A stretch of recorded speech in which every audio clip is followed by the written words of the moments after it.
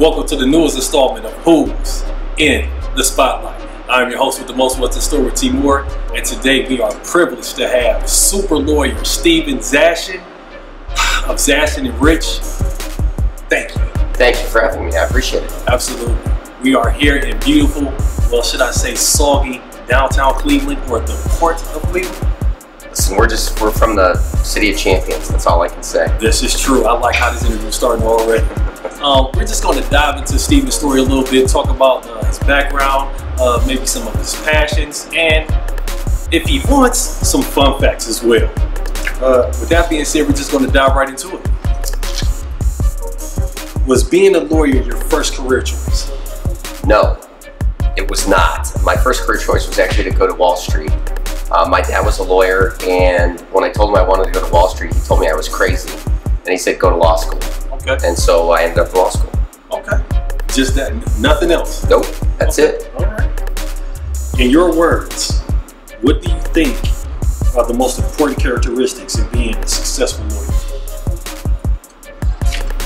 Wow, I would say responsiveness, being able to respond to your clients in a timely way is super important. Okay. The other thing I would say is what's really important is attention to detail. In my view, it's the little things that make the biggest differences, especially when you're advocating on behalf of a client. You have to know your case inside and outside. You have to know the details. Great point. So pretty much paying attention to detail, is that usually what wins? I don't know if it always wins, but it certainly separates you when you know the little nuances of the case. Okay. Because what I generally see is I see people that don't know the little details, and from my perspective, the details, the devil's always in the details. Okay, all right, that's a great point.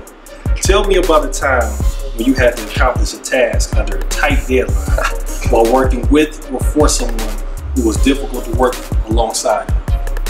Well, I can only tell you that a couple weeks ago, I went 3 days with 6 hours of sleep total because I just had so much work that was required. Wow. That was probably, in my experience, one of the toughest 72 hours of my life, because if you're going on 6 hours of total sleep over 72 hours, you know, you got to make sure that you're on top of your game at all times, and that was just challenging. Sometimes as a lawyer, you've got a lot of responsibilities. I have a lot of responsibility here at this law firm, not only in terms of like the practice of law and managing lawyers that work with me, but also managing clients and their expectations and making sure all the work gets done in a timely way. And sometimes you don't have a lot of control over matters when they all sort of converge together, but you have to make it happen. Not only are you handling your cases and your clientele, but you're overseeing other lawyers as well. That's right. And so sometimes that's a huge responsibility. Yes, yes.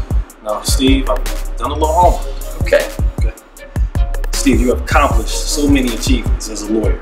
Just to name a few: Ohio Super Lawyer, Super Lawyer's Rising Star, DTI Client Service All-Star.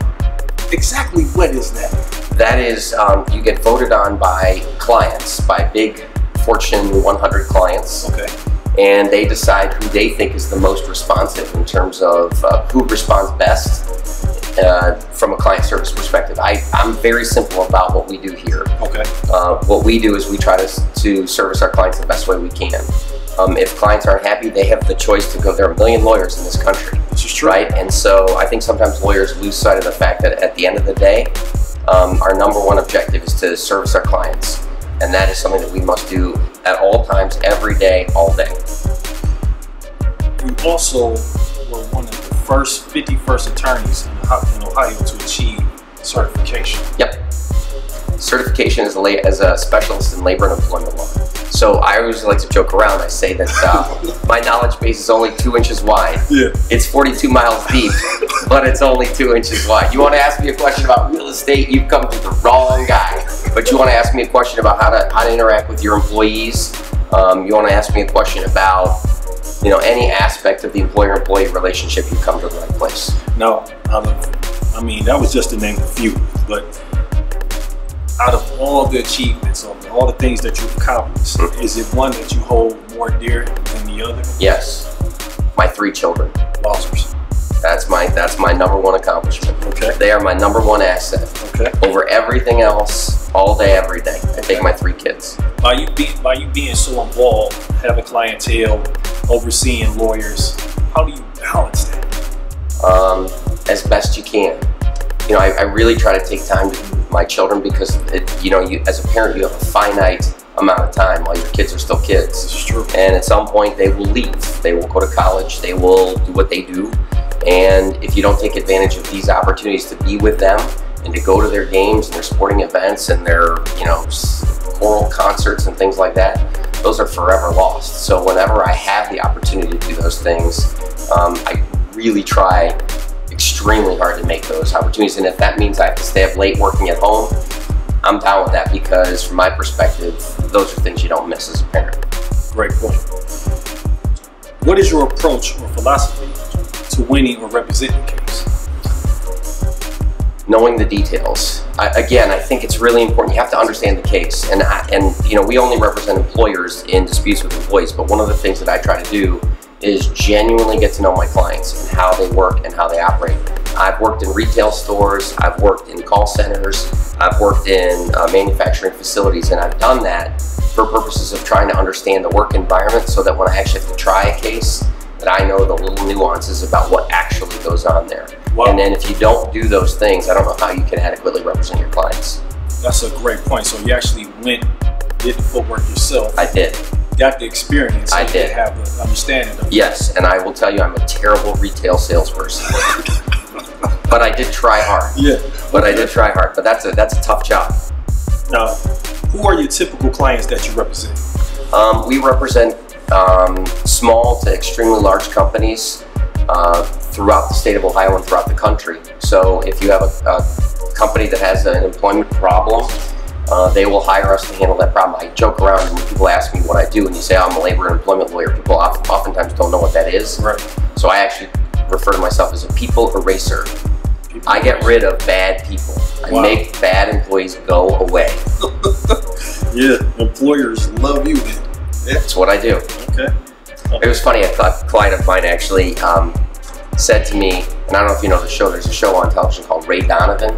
Ray Donovan's Showtime show, and he's like a private detective, and he makes bad situations go away. And the client said, "You are like the Ray Donovan lawyer," and so that's what effectively what I'm charged to do in many cases, which is make bad employees disappear. He kind of works alongside his father, or works. No, he had a guy who he had a long-standing relationship with, that he had sort of like a father relationship, but his father is not someone who. His father's involved in the show, but they're not really close. Right. Okay. Okay.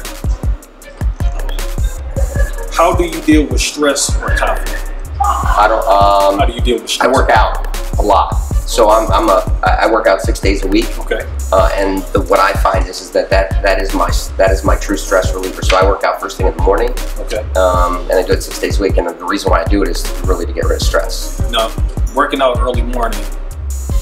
Does you feel it gives you more fuel throughout your day? Usually doctors say if you work out... It depends on the workout, right? Yeah, this is true. So I think it depends on the day, but that's really my goal, which is to get me through. If I try to do it at the end of the day, I'm fried. I'm not going to get it done. Yeah, I do understand. I'm the same way. Last but not least, this is the last question.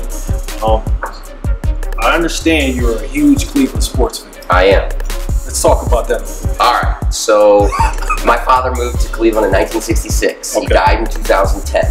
So he went through the entire drought and he never saw a championship in Cleveland. But one of the things that I remember most about my relationship with my father is going to Browns games, Indians games, and Cavs games, even back to the Richfield Coliseum, Old Municipal Stadium. And so, you know, last year was a special year. It was a very special year, and I just remember being with, my one son was actually out of town. My other son and my daughter and my wife were with me.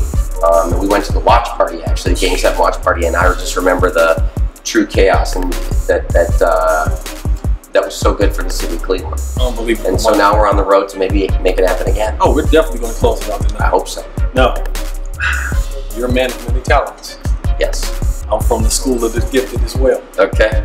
I understand you like playing the guitar and singing. That's true. And also have a band called Faith and Whiskey. and Whiskey. If you don't have one, you better have the other.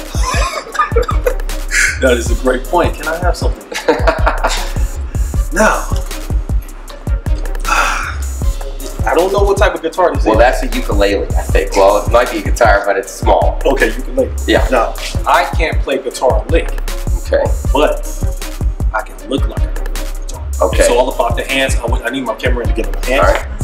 It's the hands, it's the face, and it's the knees. You see the feet? Now, tell me a little bit about your group. All right, so our group, we're a bunch of professionals, like in all different careers, lawyers, doctors, judges, everything, and we play music. We play 70s and 80s rock, and we play all over. We played virtually every venue in Cleveland, so we played, the only places we haven't played are Rock and Roll Hall of Fame and Quicken Loans Arena. Wow. We played Nautica or Jacobs Pavilion, we played House of Blues, we played every other club in town pretty much, and it's really a passion of mine, and it's another form of stress relief, which is every Monday night we practice together, and it's just a great 2 hours of release to play music with people I really enjoy being with. I'll tell you what, if you're ever out of town and you need an extra guitar guy, Yep. I'm your guy. Fair enough. I tell you. Fair well, enough. We're getting ready to close out. I thank you so much for having us. This is a beautiful, beautiful place. Thank you. I would probably bring a date up here. Work some takeout, bring a date up here, just sit and look at the beautiful Lake Erie. Yep. You know. Last but not least, we're closing out. Was it something I said?